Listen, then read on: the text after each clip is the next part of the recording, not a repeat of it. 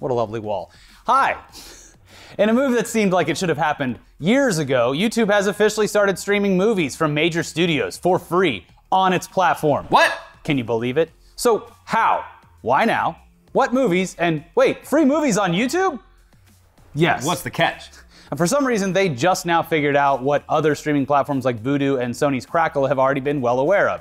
You could totally stream movies to customers for free as long as you pay for the rights to stream them by putting ad breaks at various points, just like they do on TV. What a concept. Wow. So what's weird about this, though, is that there was no big announcement, no marketing effort, no pomp or circumstance to what is actually a pretty big deal for the platform and for people who might be cool with watching what's available and don't mind sitting through a couple of ads so they can watch it for free. It was just quietly activated sometime within the past few weeks, and the library is actually growing, signaling to us that this could actually become a hub for the vast amount of movies in the future, as long as the studios behind the film see a decent enough return from the YouTube ad-supported option. So previously, if you had ever ventured over to the sidebar of YouTube where different categories and stuff like that is listed, you would have seen a link for movies and shows. If you had no idea that this sidebar even existed, don't worry, because we never really looked there either and primarily just used that sidebar for the My Subscriptions button on it, which is very conveniently located at the top. For now, at least.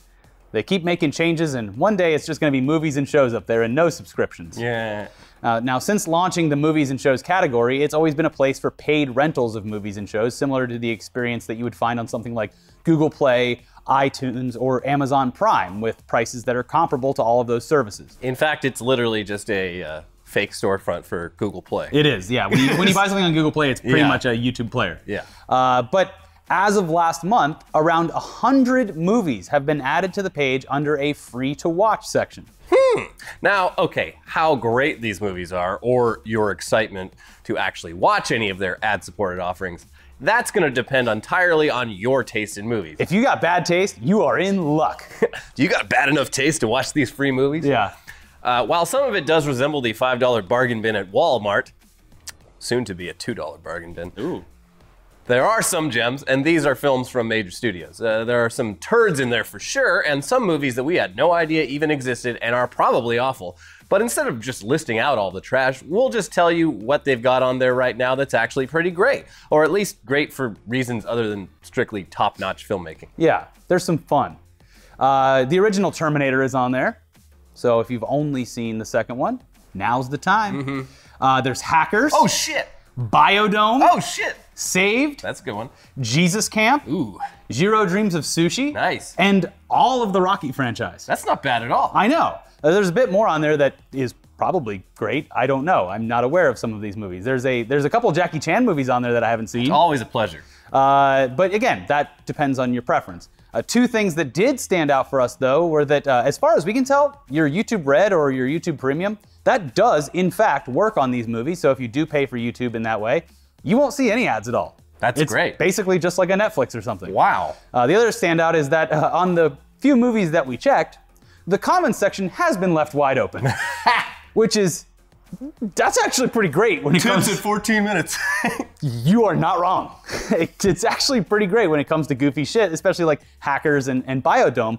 And it already is, but the potential, once people start discovering this, is that there will be some pretty funny conversations, again, once people become more aware of these movies.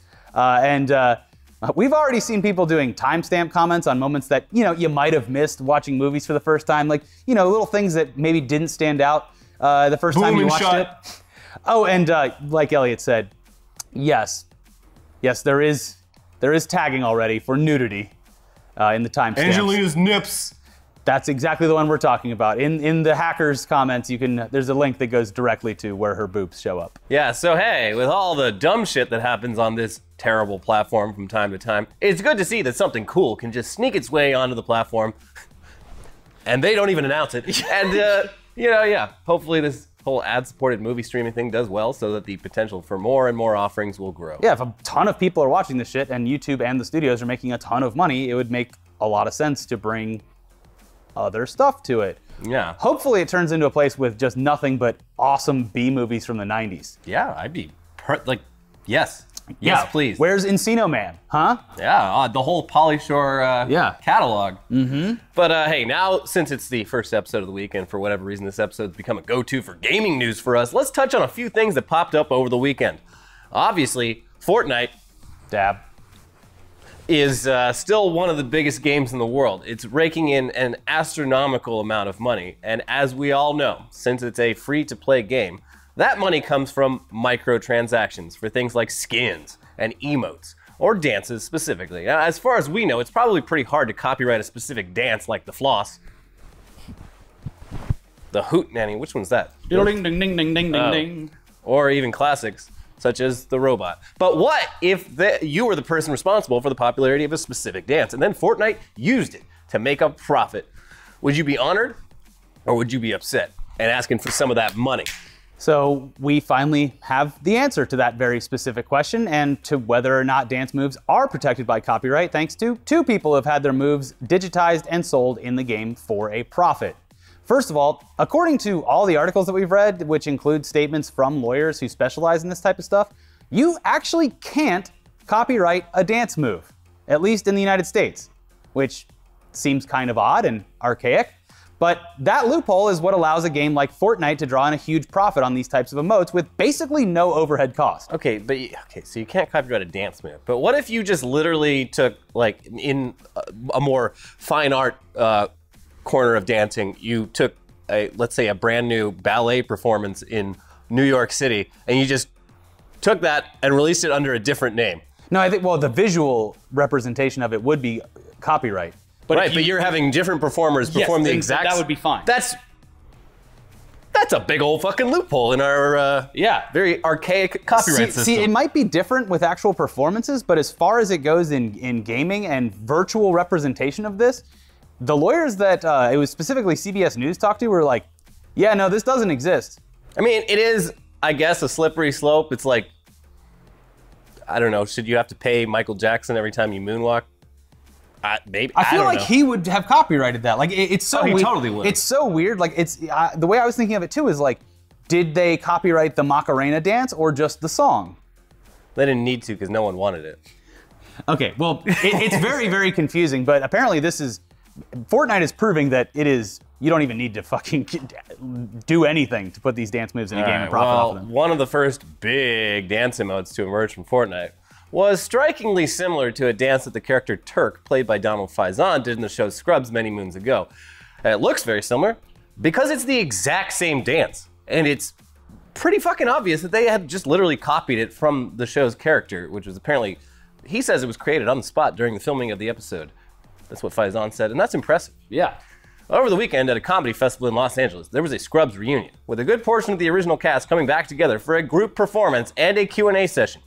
During this Q&A, the topic of the Fortnite dance was brought up, and Faison did not mince his words. Now this whole thing started off as a request for him to actually do the poison dance. That girl is poison. See, we'll get copyright struck for that, but not for a dance. I know. You gotta do the dance.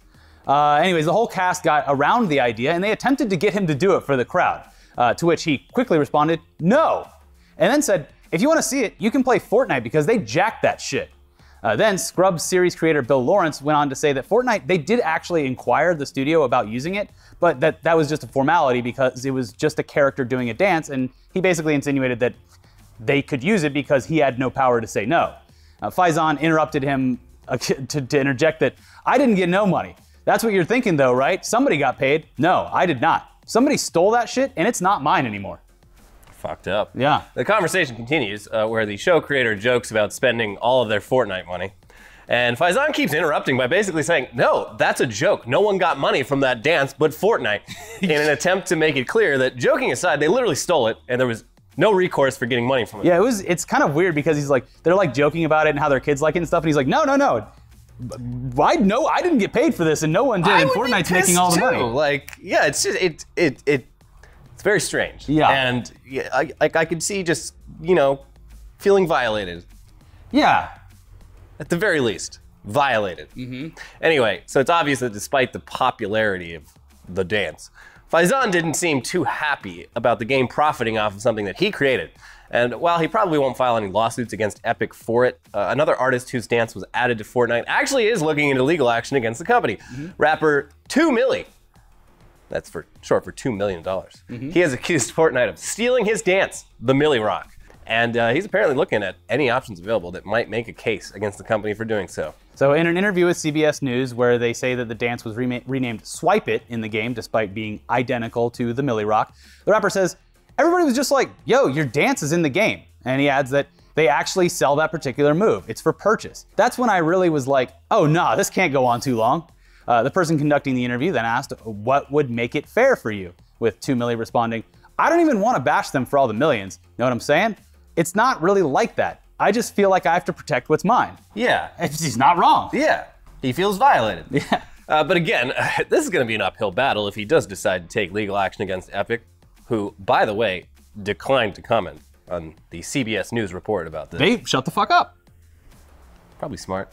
They got good lawyers over there. But if this did go to court, it could end up being a landmark case that changes the copyright law and things like this because it's just so blatantly obvious where Epic is getting the inspiration for the moves that they're turning a pretty massive profit on. This is gonna go to the Supreme Court. Probably. Ruth Bader Ginsburg, I don't know what any of this is, but the dance. So yeah, it's Kavanaugh will know though. Kavanaugh, yeah. He's made a few moves back in Kavanaugh his day. definitely stole dance moves in college. Oh yeah, absolutely. He would go down to the hip hop dorm, look through the windows.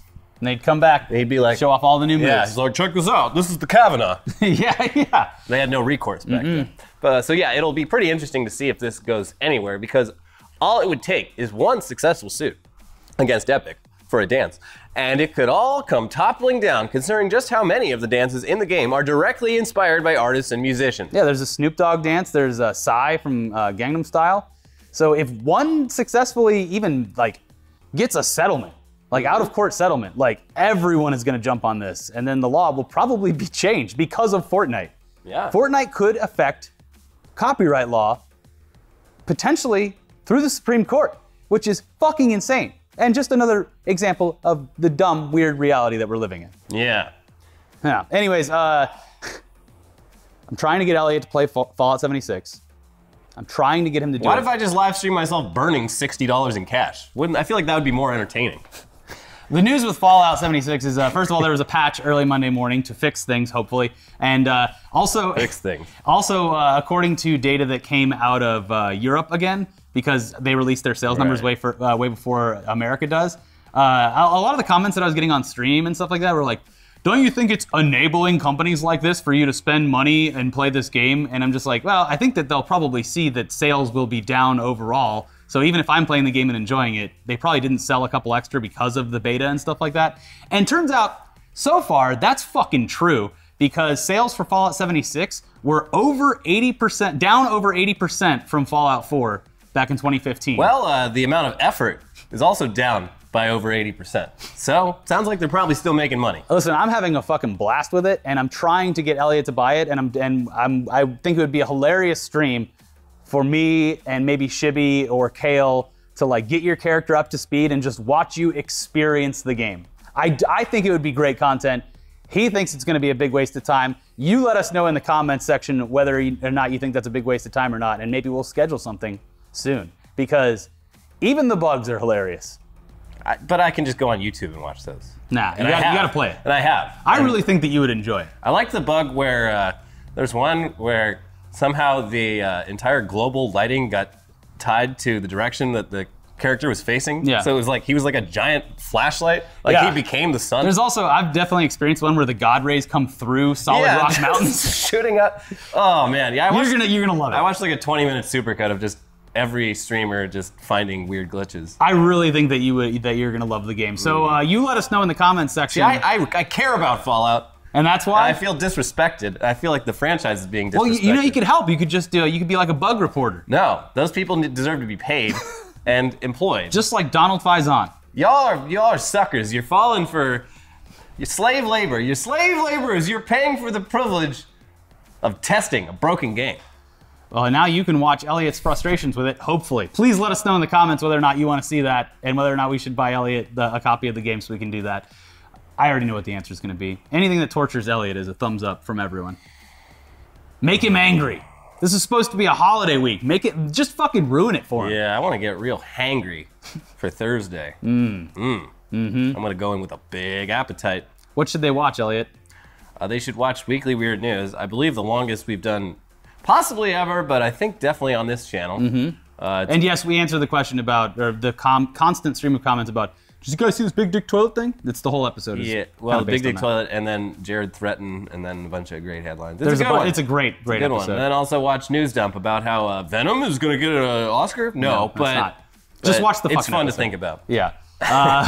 We'll see you guys on that Fallout stream apparently someday. No, you won't. Yeah, look on Twitter to see the times that we're going to go live with Elliot on Fallout. It's going to be great. And Kale's going to help. It's going to be a big reunion.